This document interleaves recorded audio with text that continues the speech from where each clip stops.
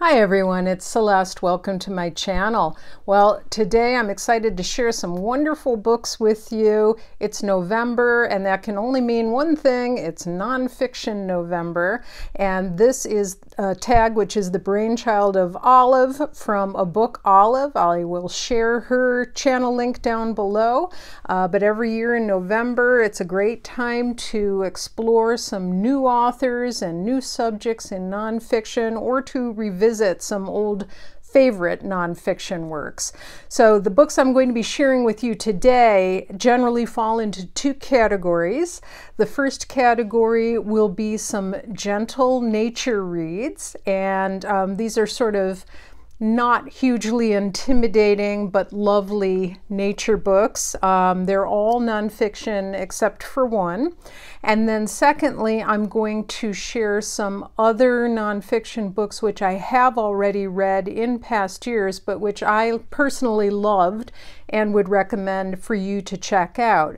Now, I'd like to start out with some gentle nature reads which are about the subject of birds. I love birds. I'm an avid bird watcher. I feed all the little birdies in the backyard here behind the dairy farm.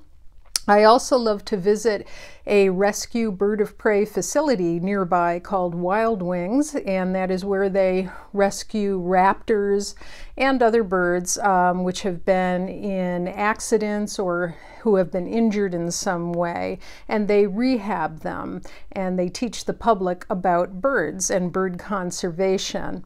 And I love it there so much. My friends know me very well. They know I love Wild Wings, and so this past year I was actually gifted 3 bricks in the donor walk, which is a brick pathway leading up to Wild Wings rescue facility for raptors. And it was just the loveliest gift, and there's an inscription on the bricks to me and to my son. It was really super meaningful to me. Couldn't have gotten a nicer gift. And what else? I was so appreciative. It was so meaningful. And I also recently had some fun writing a poem about a bird for a local contest sponsored by Writers and Books and the Seneca Park Zoo. And it was called Poetry Takes Wing. And the guidelines were that you had to write a poem involving a bird or birds, and it had to be sort of grounded in an ethos of conservation and environmentalism. The contest was actually judged by an author that I really respect, and that is J. Drew Lanham. J. Drew Lanham is an ornithologist, and he is the author of The Home Place, Memoirs of a Colored Man's Love Affair with Nature. This is an absolutely beautiful nonfiction book. I highly recommend it. Yeah, so I actually was one of the co-winners in the adult category, which was really exciting for me. I and another gentleman had entered poems in the published adult category, and we were the co-winners. We tied, and so it was really fun to be able to go downtown last week and to be able to read my poem at the Rochester Reads Book Festival. So that was really a lot of fun, and I just think it was wonderful that it was sponsored by the Seneca Park Zoo, and I thank all the people that were involved in that contest. And my poem was about a Baltimore Oriole. So, onward. Sometimes when people are choosing books for Nonfiction November or thinking about participating in Nonfiction November, they're thinking of some pretty heavy reads. There are some people who read lots and lots of nonfiction all throughout the year. I do as well. I read a lot of history and social history, as you know. But sometimes it's easy to feel intimidated by a heavier book or a really involved book. But why not start out with something that's just sort of light and interesting and that you will learn a lot from? If you're interested in birds and you're looking for a nature read, I recommend this book, and it is Bird Songs, 250 North American Birds in Song. And this is kind of an interactive field guide, and it's just lovely. It is featuring audio from the Cornell Lab of Ornithology, and Cornell University is not too far away from here. It's just a little bit south. And so this is by Les Beletsky. And what's really fun about this book is that you open it up and there's a beautiful rendering of the birds in question, and these are all North American birds. So for example, the common loon, and you can read all about the common loon, and then you'll notice a little number here. And what you do is you go over to this side and you can play the song of the common loon. Bear with me. Okay, here we go.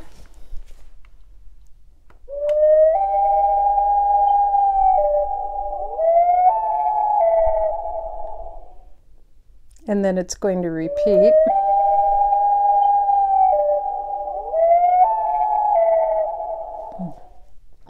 It's just haunting. I remember loons down at the lake house that we used to own on Keuka Lake, and it's just such a lovely, haunting sound. There's everything in here from cardinals to bald eagles to screech owls to, you know, chimney swifts and hummingbirds and warblers and Canada geese and trumpeter swans and all of that. And so if you have a bird lover in your life or someone who's interested in becoming a bird lover, I would highly recommend this book. This book is very well worn, and this part is actually sort of falling off. I have to re-glue it and get new batteries for this.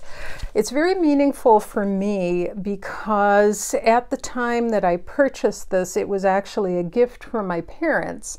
And at the time, my son was just being diagnosed with his autism diagnosis. Simultaneously, my father was suffering from non-Alzheimer's dementia, and my mother had had a massive stroke, and both of them were living in an assisted living facility, and I was their power of attorney and would do a lot of errands for them and shopping and banking and grocery shopping and all kinds of things. My mother had lost her ability to walk for very long distances, so she was pretty much confined to a wheelchair. And my father was trying to communicate with her, and so she wasn't able to speak very well either. She went through a lot of rehabilitation. She did regain the ability to say a few words and to sing, believe it or not. She was always an avid bird lover, and that's definitely where I get my love of bird watching from. But anyways, I would go over there with this book, and we would all sit outside on the patio of the assisted living facility, and my father would hold the book in his lap and my mom would be next to him, and they would go through and just play the different bird sounds, and sometimes my mother would repeat the name of the bird, and sometimes my son would as well. So it's just a very special memory for me. And it's this kind of a book that can really bring family members together with a common love of something as lovely as birds in your backyard. So yeah, Bird Songs, North American Birds in Song. Highly recommend it. Well, if you're ready to try a book that goes into a little bit more depth and you enjoy memoir writing as well as wanting to learn more about birds, I highly recommend the New York Times bestseller H is for Hawk by Helen Macdonald. Now, Helen Macdonald was a falconer. She talks about the grieving process that she went through after the death of her father. This book won the Samuel Johnson Prize and I think also the Costa Book of the Year Award. Her grieving process was aided by taking care of a young goshawk goshawk named Mabel. And it describes the year that Helen Macdonald spent training Mabel. It's just a fantastic book. It's almost kind of hard to explain, but it almost, the story of her training the bird almost becomes just kind of a scaffolding, and the real story is about her sort of coming back to the world and coming back to life after her father's death, which hit her really, really hard. And Helen Macdonald herself has said that it's really hard to write about nature without writing about grief in some form. Now, part of this book also is a journey to learn more about the author T.H. White at the time that he was writing his own book about goshawks, and that is The Goshawk by T.H. White. So it refers to this book quite a bit, so you may want to grab a copy of this one if you're going to read this one, but it's not absolutely critical, it's just fun. And I have a personal connection to Helen Macdonald because several years ago, I had seen an advertisement on Facebook that a friend had posted, and they were saying that Bread Loaf, which is at Middlebury College in Vermont, the Bread Loaf Writers Conference, was going to begin offering a new workshop in environmental nonfiction writing. And so people were invited to submit nonfiction essays on a nature theme, and they would be considered for this workshop. So I didn't think I had a chance in the world. I had only written and submitted poetry to contests prior to that and had not done any essay writing, any nonfiction writing whatsoever. I did write a piece and submit it, and to my huge unending surprise, it was accepted, and I was accepted into a workshop with Helen Macdonald. This was in, I think, 2019, so I got to pack up my little tiny car and drive myself to the mountains of Vermont and go to Middlebury College and stay at the inn there. The mountains are absolutely gorgeous. The company was wonderful. They were really attentive to my needs as someone with celiac to eat gluten-free. It was all really healthy, delicious food. There were bonfires every night, and it was just the most wonderful, wonderful experience. I can't praise the Bread Loaf Conference highly enough. And in terms of working with Helen Macdonald, she was absolutely wonderful. She was delightful to speak to. She was really helpful and gave some really great notes as far as my essay was concerned. We would all meet every morning in a library and discuss our works, and we went through a group of us sitting around a large table, and in between we'd take little breaks, and I remember, you know, just little moments here and there of making puns and jokes about, you know, with Star Trek references and science fiction, because she's a fan of science fiction. She's also a fan of listening to Agatha Christie on Audible, or, you know, whatever service she uses, but she was listening to a lot of Agatha Christie. I think it was at the time that she wrote this. She had suggested some wonderful other nature essays in her syllabus, and she was just really down to earth and a lot of fun. So it was a great experience for me, and having read H is for Hawk, I just absolutely was enthralled by Helen. Here's her autograph on the front page of my copy of the book. I do have a funny story about when I was meeting Helen Macdonald and working with her at Bread Loaf. There was one evening when I was sitting in the lobby area in a chair, and there was a big fire in the fireplace, and she came in and stood in front of me and was looking at titles of books on a bookshelf next to me. And instead of looking up and speaking back to her and responding, I, for some reason, was just starstruck by her, and I absolutely froze.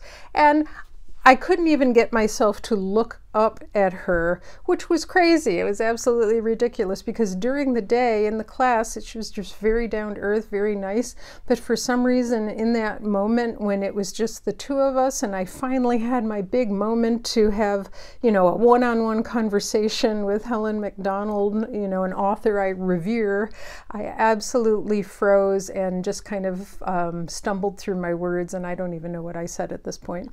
But anyways, Helen, if you ever see this, I'm so sorry about that. Why did I do that? Duh. Anyway, H is for Hawk has passages of absolutely mesmerizing prose. It's poetry in prose form. It is a very rejuvenating and life-affirming story, which takes you through this woman's grief process and back into society. She has since said that this is a period of her life which is over now. She's moved on, and she's actually a very outgoing and I don't know, happy person. I don't know if happy is the right word, but she's very outgoing, very fun to be with, tells jokes, you know. So she says this period of her life she has put behind her. But wow, what a period of her life. If you've never read this and you can only read one nonfiction nature book, this one, it's wonderful. Another of my absolute favorite books about birds is The Peregrine by J.A. Baker. Oh my goodness, this book. This book is a harder read than H is for Hawk, for sure, but it is well worth the journey and the effort. J.A. Baker was basically like an office worker who from 1954 to 1964 tracked peregrine falcons that hunted over his county in Essex, and he would just go out with a notebook with his journals and just observe the peregrine falcons hunting and swooping and all of that. He wrote page after page after page of journal notes, and this was a huge labor of love. Like I said, it extended about a decade, and then he compressed all of that into this book, which is actually quite slim. But wow, this language, if you think H is for Hawk is poetic, I don't even know how to explain this. It's incantatory. It is like a spell being cast. The prose in this is so rich, so beautiful, so full of mouthfeel. This book is unique. It is an experience in itself. If you have ever read a book like H is for Hawk, or if you've ever read Robert Macfarlane's prose, I think they would agree with this too, to be fair. They learned from the master. J.A. Baker is incredible. I mean, this is just a guy that went out and took journal notes and then compressed them. It was a decade collapsed into a season of hawk hunting, and he stripped the narrative down to the bone. It is incredible. Also, if you feel like you can't sustain the beauty of reading the prose for too intense or long a period of time, you can listen to it, and it is narrated by no other than the amazing Sir David Attenborough, and he's another favorite of mine. And so the way that he recites J.A. Baker's seminal work is amazing also.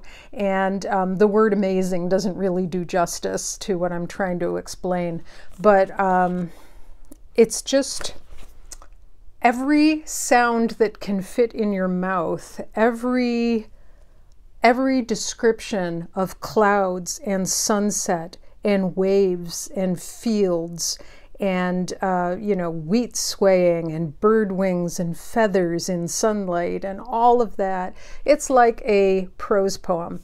It's gorgeous. And he has definitely communicated to us forever the essence of what it is like to be and to watch a peregrine. Now, recently, I was lucky enough to go over to the Wild Wings facility, and every weekend, the assistants there will bring out one or two of the birds of prey, or the raptors, which are in rehab. And we were lucky enough to go there recently when they were bringing out Fission, the peregrine falcon. And we learned all about peregrine falcons. And then, as you'll see in this clip, I had been asking the very kind assistant, what can we do just in terms of our own backyard ecology to help birds and to help them survive? And so she was giving some tips, as you're about to see, on how to do that.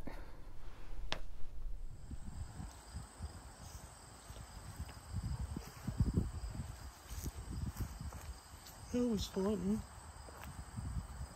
right?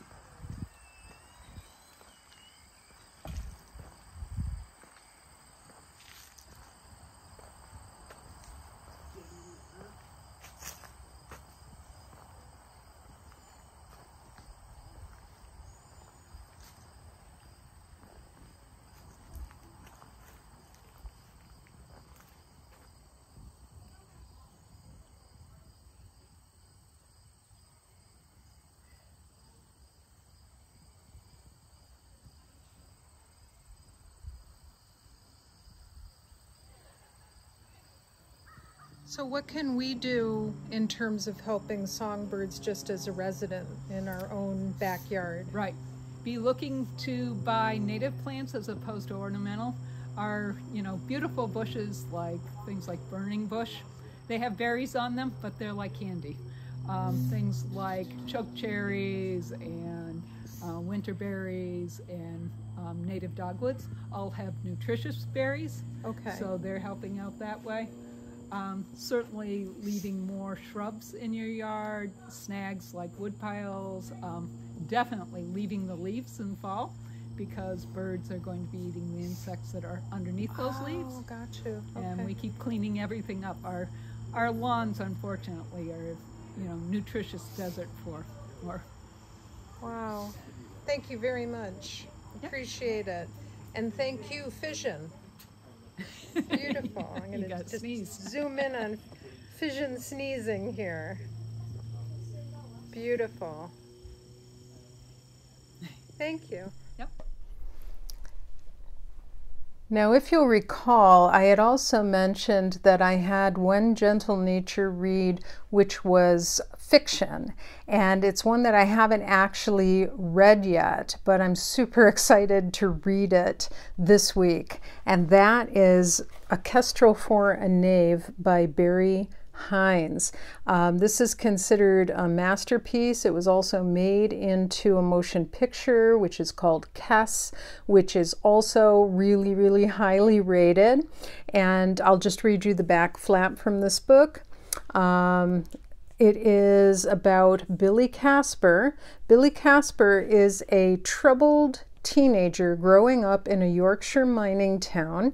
Treated as a failure at school and unhappy at home, Billy discovers a new passion in his life when he finds Kes, a kestrel hawk.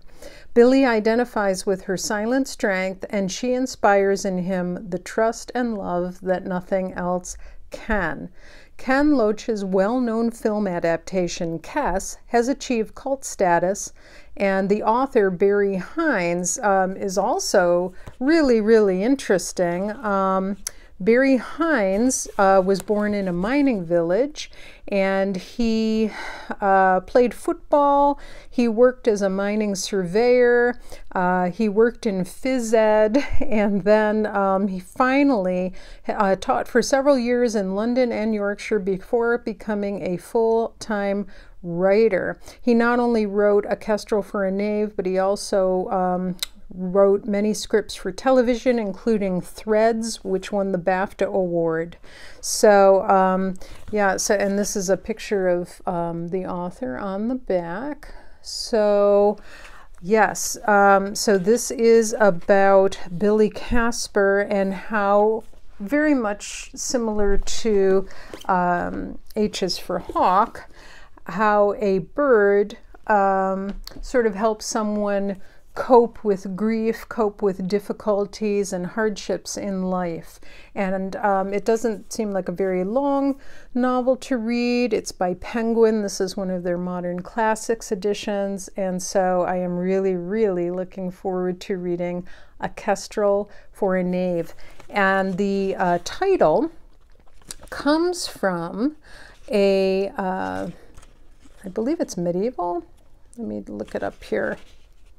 Selected from the Book of St. Albans in 1486, an eagle for an emperor, a gerfalcon for a king, a peregrine for a prince, a saker for a knight, a merlin for a lady, a goshawk for a yeoman, a sparrowhawk for a priest, a musket for a holy water clerk, a kestrel for a knave. And I think this refers to who would use which bird in falconing, maybe.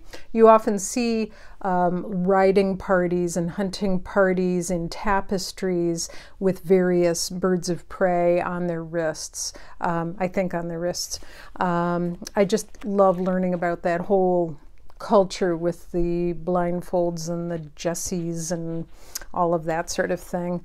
I'm making it sound like I know what I'm talking about, but in any event, I think this looks like just a lovely, lovely little novel, and I'm going to be reading it this week, so I'll let you know how it was.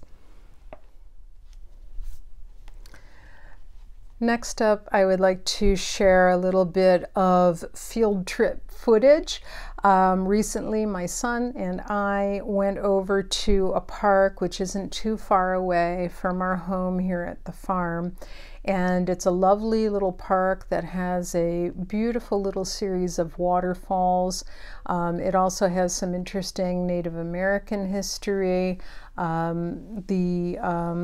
Native Americans that were in our area, the Seneca, used these waterway paths as hunting routes and used them as sort of maps to travel along when they were hunting. And it's just a beautiful, beautiful place. And when we went, we brought the book Upstream by Mary Oliver with us. Enjoy.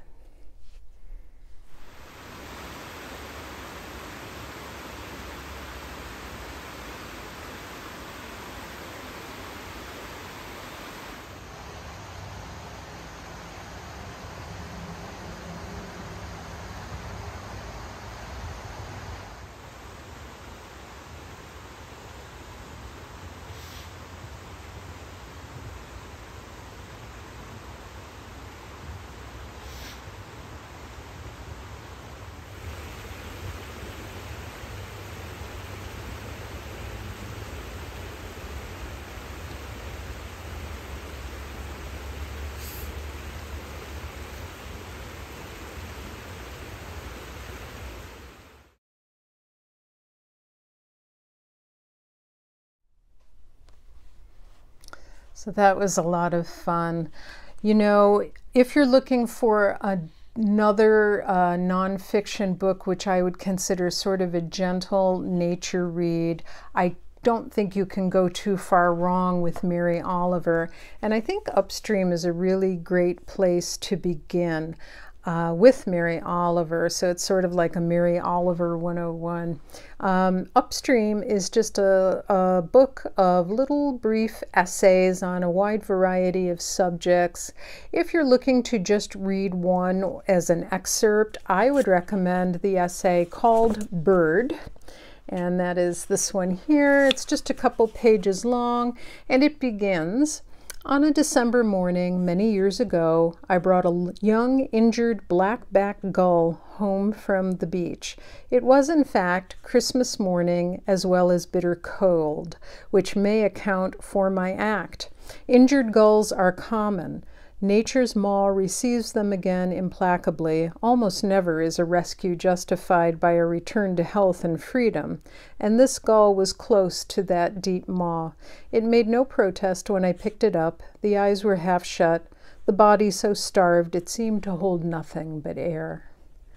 Mary Oliver is an incredible writer. She's known for her poetry as much as her prose, if not more so. But if you're looking for a delightful nature read, even when addressing difficult subjects, she does it in a very accessible, warm, and friendly way, which sort of embraces you and hugs you rather than alienates you because you don't know enough to read the book. Lots of nonfiction books have this sort of in medias res attitude where you have to already know so much about a subject. Mary Oliver's essays and poems just sort of embrace you and take you in and speak to something primal and archetypal in each one of us where we already know, and it's just a really good place to be. So I would recommend Upstream by Mary Oliver. And then, although lots of people say they don't understand modern poetry, they don't know how to read it, they're not used to poetry that doesn't rhyme in an old-fashioned way, and they're not quite sure what to make of new poetry, I would strongly suggest starting with one of two of Mary Oliver's collections. I would either start with a book called Why I Wake Early. That was actually my introduction to Mary Oliver. It's just full of absolutely lovely, accessible poems which really hone in on joy, loss as well, but again in a very accessible way that you'll be able to appreciate and take to heart.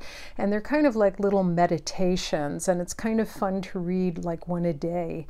And the other book that I would recommend, which was actually the winner of the Pulitzer Prize for Poetry, is American Primitive. This is one of my favorite books of poetry of all time, and it just includes such wonderful poems. First Snow, Tasting the Wild Grapes, Egrets, Fall Song, The Lost Children, In the Pine Woods, Crow and Owl, and many others. It's rough-hewn. You can smell the tar and the pine sap when you read these poems, and you can see the cold starlight overhead on a November evening. So this is a wonderful, wonderful book either to gift someone or to gift yourself. It's very slim. It just goes to show you that something doesn't need to be a mammoth 800 pages long to be good. So I strongly recommend American Primitive by Mary Oliver. Now, the remainder of the books that I have to share with you are not necessarily on a nature theme. They're on a wide variety of themes, but they are all nonfiction. They're all books that I have read in the past, and they've absolutely blown me away, and I do recommend them highly. The first of these is a book called The N-Word: Who Can Say It, Who Shouldn't, and Why by Jabari, Asim. Very heated subject. The debate over the N-word touches almost every aspect of American popular culture. Does it ever have an appropriate place in the media?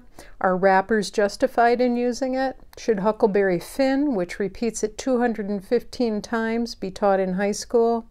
As the cultural critic Jabari Asim explains, none of these questions can be addressed effectively without a clear knowledge of the word's bitter legacy. He draws on a wide range of examples from science, politics, the arts, and more to show the prevalence and scourge of bigotry in America over the past 400 years. Now, I was so impressed by this book that when I was working at the public library, I organized and moderated a reading discussion group on this subject.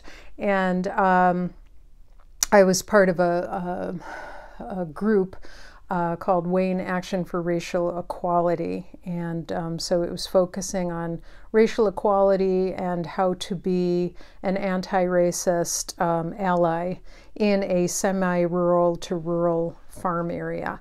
So yeah, this book blew my mind. I did write a outline for the discussion that I led. I'll just give you some of the examples that Jabari Asim draws his argument from. In 1619, John Rolfe's diary refers to 20 African captives arriving in North America. So it's excerpts from John Rolfe's diary. He talks about the Boston Massacre and Crispus Attucks. He talks about in 1776, Thomas Jefferson crossed out a paragraph in an early draft of the Declaration of Independence, which would have condemned slavery. And one part which was very memorable to me dealt with, in 1785, Thomas Jefferson's notes on the state of Virginia, and you can look this up on Gutenberg, which categorizes and taxidermizes flora, fauna, vegetables, landforms, rodents, and black humans.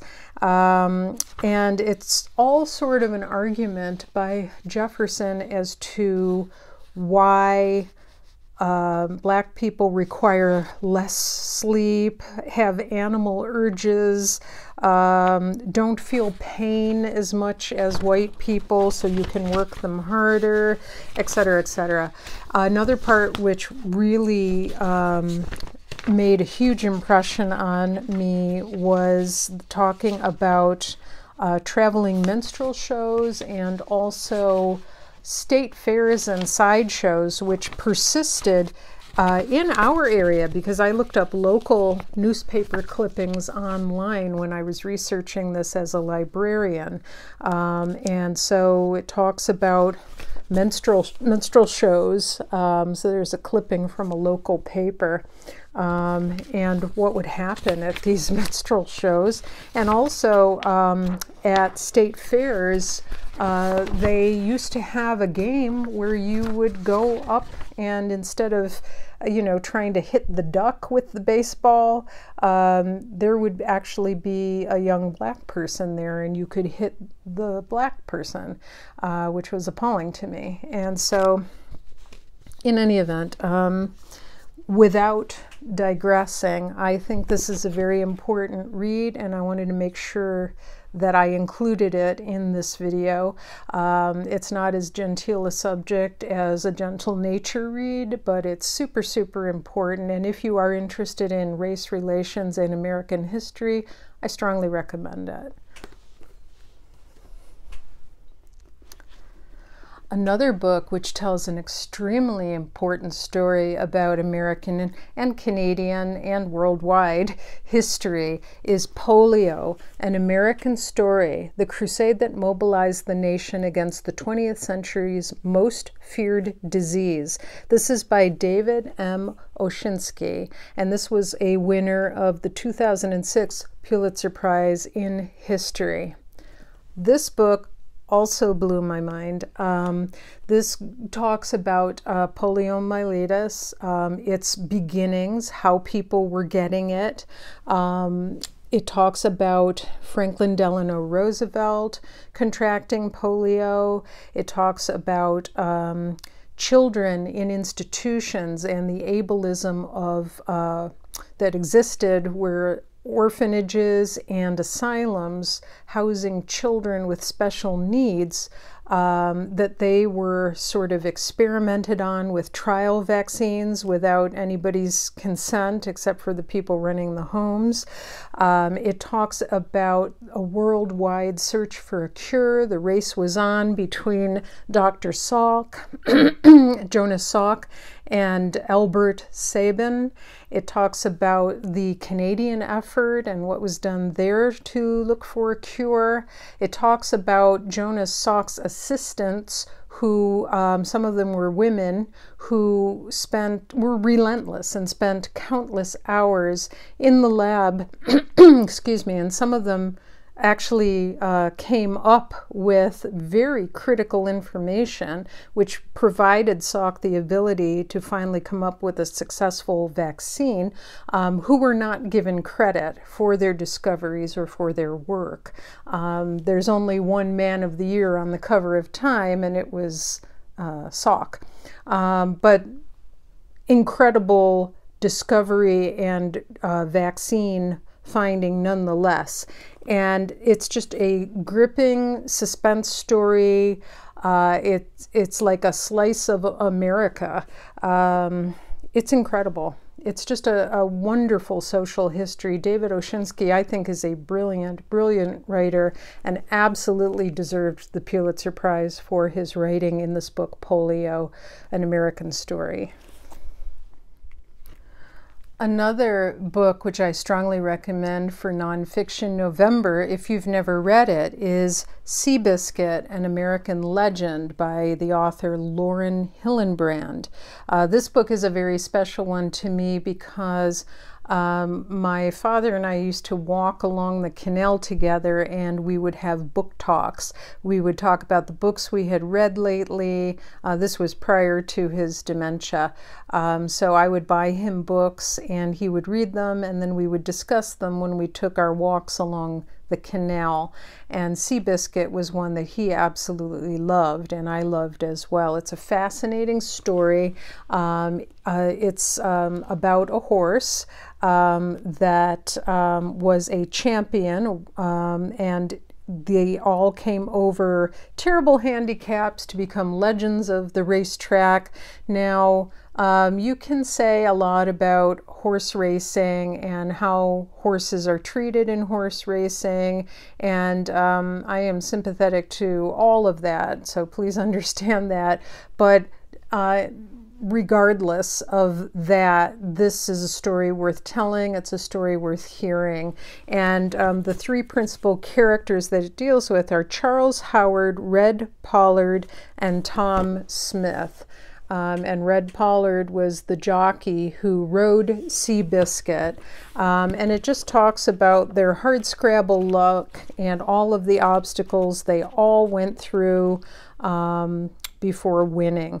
Tom Smith and Seabiscuit, here's a picture here. So if you're looking for not a rags to riches, but a hardship to the win sort of a story, I strongly recommend Seabiscuit. Another book by an author I really admire greatly is Isaac Storm, a gripping account, fascinating to its core, a man, a time, and the deadliest hurricane in history. This is a book by Erik Larson. Now, I have a little bit of a backstory about Erik Larson.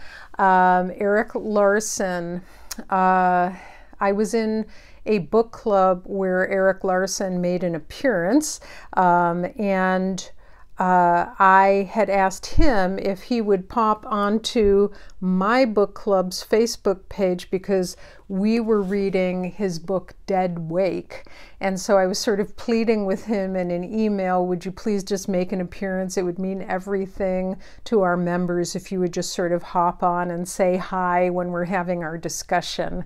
And he was a really good egg. He did hop on and he made some comments and joined in the discussion a little bit and joked around a bit. So he was a really good sport. So Erik Larson, we super appreciated you, and we still all remember that to this day. And so this book, Isaac Storm, is actually one of his earlier books, and it is gripping. It doesn't seem like it would be a gripping subject, but the way Larson writes, history is like an exciting page-turner of a novel. So September 8th, 1900 began innocently in the seaside town of Galveston, Texas. Even Isaac Klein, resident meteorologist for the U.S. Weather Bureau, failed to grasp the true meaning of the strange deep-sea swells and peculiar winds that greeted the city that morning. Mere hours later, Galveston found itself submerged by a monster hurricane that completely destroyed the town and killed over 6,000 people in what remains the greatest natural disaster in American history.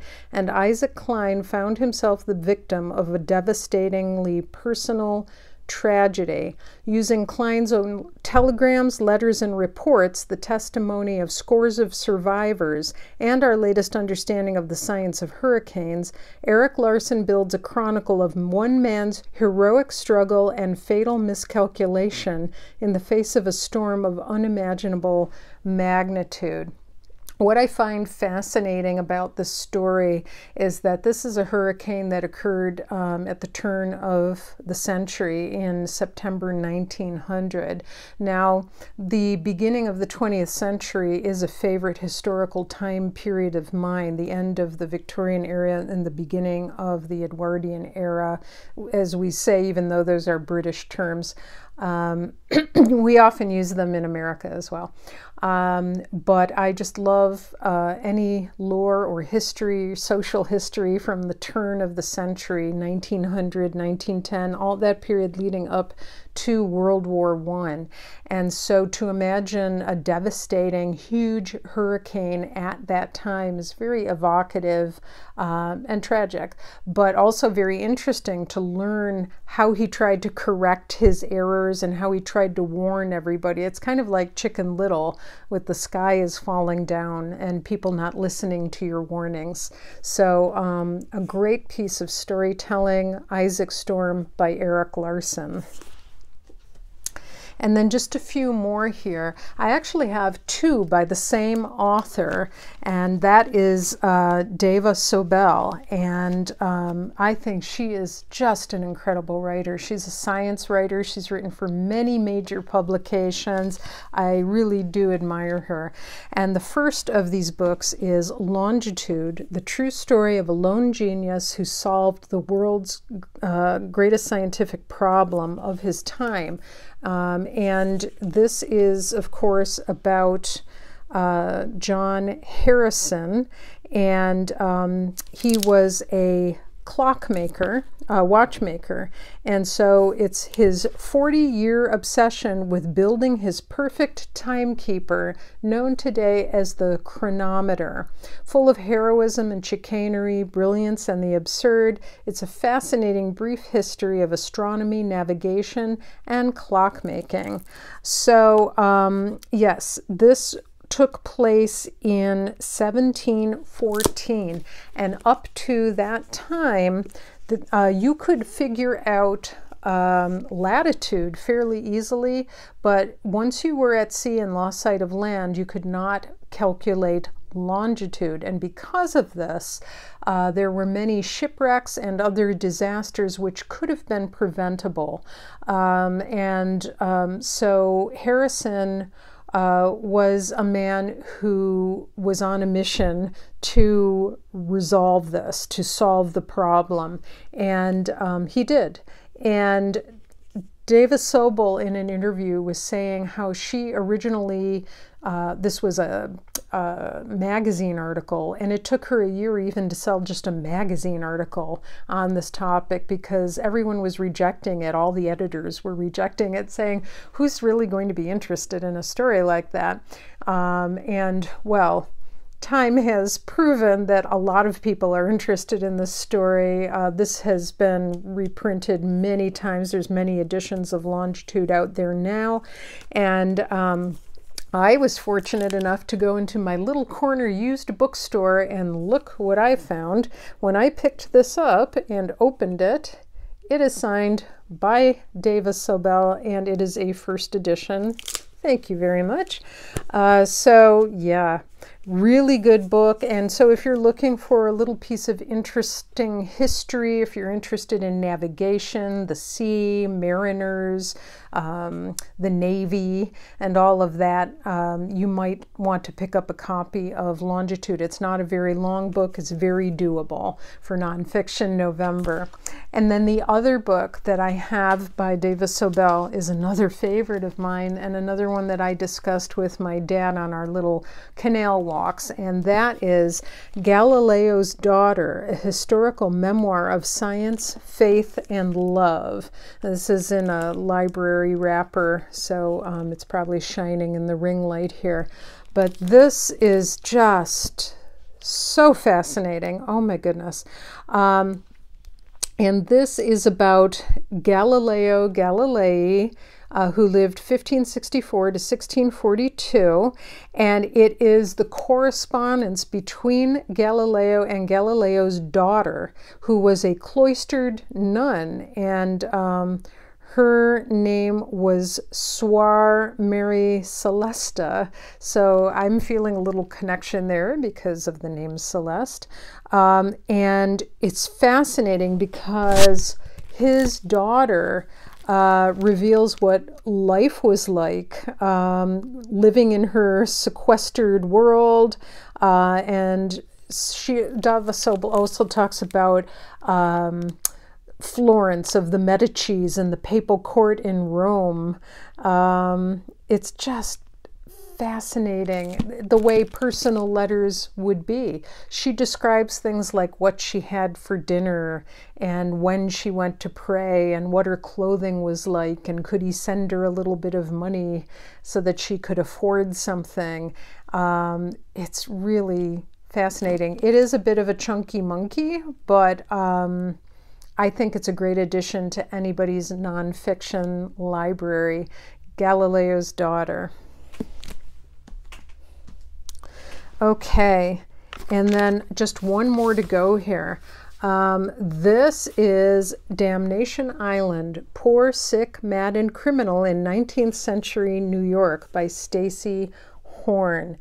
If you have an interest in the 1800s, the early 1900s, if you are interested in the history of women and women's rights and suffragism and the way women have been depicted in society, and the whole thing about hysteria and hysteria cures, and people being committed to asylums for madness and sanity, etc., because they had special needs, or because they were poor, or because it was a woman who got pregnant. This is the book for you. If you're interested in disability rights, any of that, this is a gripping read. It's fascinating. It's full of a lot of sad stories. That's the only thing. So it's not the most uplifting of books, but this talks about New York's Blackwell's Island, site of a lunatic asylum, 2 prisons, an almshouse, and a number of hospitals. And it quickly became, in the words of a visiting Charles Dickens, a lounging, listless madhouse. Digging through city records, newspaper articles, and archival reports, Stacy Horn tells a gripping narrative through the voices of the island's inhabitants. And you can see I've got quite a few notes in here. It is absolutely simultaneously horrifying, electrifying. It will open your eyes to another part of our history, and I think it's a very important addition to anyone's nonfiction library as well. Damnation Island. So that's quite a few titles. Thank you for sticking with me to the end of this video. I really love reading nonfiction. I know that on my channel I do have a tendency to share more cozy mysteries, light verse and poetry, seasonal collections of, recipes and crafts and vintage children's books and things like that. But make no mistake, I read a lot of nonfiction as well, and have always loved nonfiction. I'm looking forward to sharing even more nonfiction November titles with you in weeks to come. And so I will be back next week with another video. I hope you're reading. I hope you're being cozy, staying warm, and we'll see you again real soon. Bye-bye.